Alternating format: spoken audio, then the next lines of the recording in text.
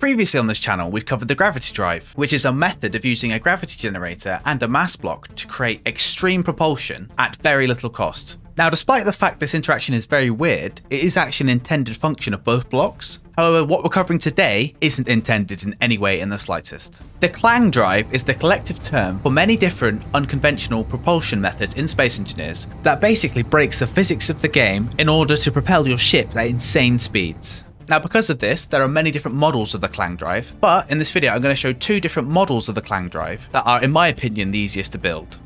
Now, the first model of the Clang Drive I'm going to show you is the Hangar door drive, named as such as it uses a hangar door to achieve the propulsion. So in order to build the basics of it, you need some sort of power source, a rotor, and then a hangar door on the end. Now, if you go into the settings of the rotor, you need to turn on share inertia tensor and enable rotor lock so it doesn't rotate. From there, you need to build a frame. I'm not sure if it needs to be symmetrical, but it puts my mind at rest when it is. As when we were building the gravity drives, they needed to be symmetrical in order for the physics to behave properly. Physics doesn't really behave properly on these, but you'll see that in a minute. I've actually realized I placed the hangar the wrong way around. It actually needs to be this way around. You then need to place these blocks in front of the hangar door, which is why the door needed to be this orientation, so it can push against the 3 blocks in the middle when it opens. Now, this is effectively done. However, you might notice on the original version of this, I placed lots of gyroscopes, and I'll show you why. If I go in the cockpit and set the hangar door to open and close on 1 on my hotbar, do a cheeky quick save, and now if I open my hangar door very slowly, you'll see in a second that when this happens, we're going to have a nice spinning effect. So you can see we're veering off and we're spinning around. And while spinning is a good trick, this is obviously not what we want. So in order to maintain stability on this Clang Drive, and the other Clang Drive we'll show later in the video, we need to have some gyroscopes on it. Again, to keep everything balanced, I like to have the gyroscopes the same distance away from each other, just so everything is evenly distributed. And again, you don't necessarily need 4, but I like to have it evenly distributed. And having 4 will make it more stable when flying forward. So what we want to do now is go to your gyroscopes. I'd recommend you add something to indicate what these ones are doing. So I'm adding OR to all of these to indicate that they're for override. And then at the bottom, you've got override controls, just turn that on, leave the settings at default. And then if we get back into our cockpit, quick save again. And now if I activate my Clang Drive, you'll see that we're now actually flying in a straight line and we're not moving around. That's because the gyroscopes are on override, and that means they're trying to maintain a straight course for us. Now, obviously, because they're on override, they're not giving any steering potential. So we need to place more gyroscopes on the grid in order to allow us to steer.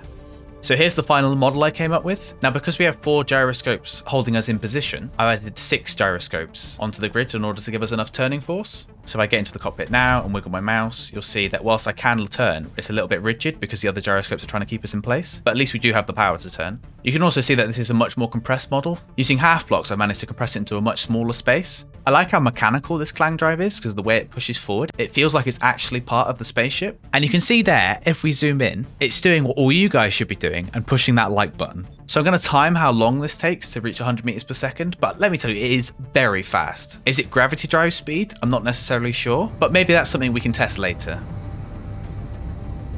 Now you will see there's a slight sway on this, even with the gyroscopes, so I probably need a few more to keep me straight, but it's definitely close enough. And with the other gyroscopes, I am able to pretty much turn in all directions. So not only are you very fast, able to reach 100 meters per second very quickly, but you can also turn using this as an actual ship.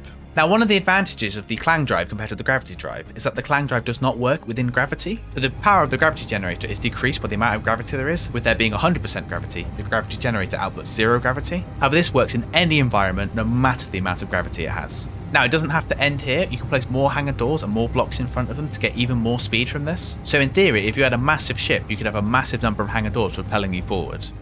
Now, the second model of Clang Drive I'm going to be showing is a little bit more complicated. However, it uses a very similar concept, so it's definitely worth checking out. You can see that this one uses a piston, a pillar block, and a door in order to achieve what it does. So let me show you how to build it. So once again, you need a power source, and you place your door here and make sure that it's orientated so the bottom of it is facing towards where your piston will be. You place 7 blocks along the bottom, and then again, just for symmetry, I'm going to place 7 across the top. Place a block at the end here, then place your piston on it, and then place your pillar on the piston. Now, it's very important at this part that you edit your piston settings and set the maximum distance to 2.5, as whilst you can let it go all the way, this makes this version of the Clang Drive more erratic. And secondly, your piston is constantly trying to push the pillar into the other block, whereas at 2.5 meters, it's just going into the block. And that can have some explosive results. Once again, we need a cockpit, and to balance out our gyros like before, I'm going to place extra blocks on the side. And once again, make sure your gyros are facing forward and place however many you need to stabilize this on the grid. Make sure you go to them, rename them all, and then enable override on them. So just to check this is working, I'm going to get in the cockpit, go to my hotbar, add reverse to it, quick save, and then press 1, and you should see the piston extending, just like before, slowly pushing forward to push the subscribe button, wink. And there you go, we're off. So here's my final version. The only difference is being that I've got gyroscopes on it to maneuver. The batteries are in a different place. I don't really think that makes any difference. And then I've got a landing gear on the back. As I said, you can take off from planets with this. So once again, I'm going to time how long it takes to get to 100 meters a second. I should also mention one other thing is that the piston extends much faster on this version. It doesn't make any difference how fast the piston extends and retracts, as far as I can tell. So I just have this one going at max. Now, I will say this model definitely feels slower than the other model, but it still achieves the same effect. Using the power of Clang, we can propel our ship forward extremely quickly and much faster than we would with a thruster. And once again, we can use the Clang Drive on planets, whereas the gravity drive would not work at all on the Earth-like planet because the gravity is too high. And I was going to say this feels slower, but it legitimately can't be because it's 100 meters a second and that's the cap. Man, I really need to lay off the speed mods.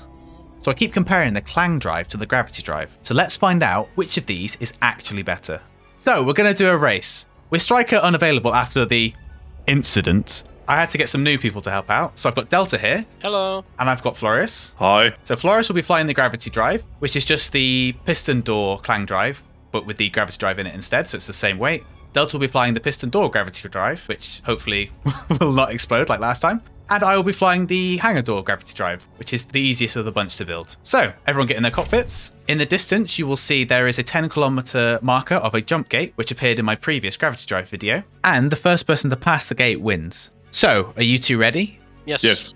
Right. 3, 2, 1, go.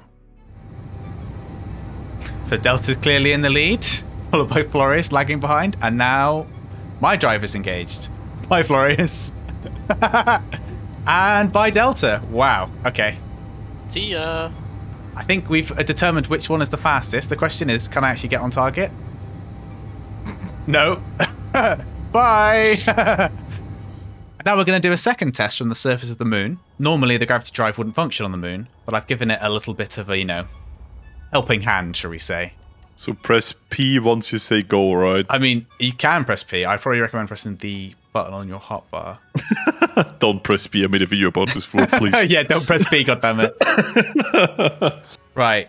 3, 2, 1, go. Oh my god. I'm past the platform. I don't think I even got off the surface. Oh. No, I did. Florius. I don't even know where you've gone. I reached the platform after 1 second, and now I'm very past the platform. I'm just going battering. Hey, I see the jump gate. I'm past the second jump gate. I actually caught up to you then. Okay, so you're not actually that fast. So obviously, in different circumstances, the different drives can be more useful. However, both variants of the Clang Drive I showed are faster than the gravity drive. Additionally, the gravity drive is much more expensive than most Clang drives in terms of needing gravity components, which are very resource intensive, and that gravity generators require more power than, you know, opening a door. There's many more variants of the Clang Drive other than the ones shown in this video, so if you want to see more, please let me know. Also, let me know how you'll be using the Clang Drive in your future ship builds. And as always, like and subscribe for more Space Engineers content. Day number 3 since I launched from the moon. It has become very long. Are you like the new Striker? No, first it was Striker, then it was Florius. I've never been seen in another video again.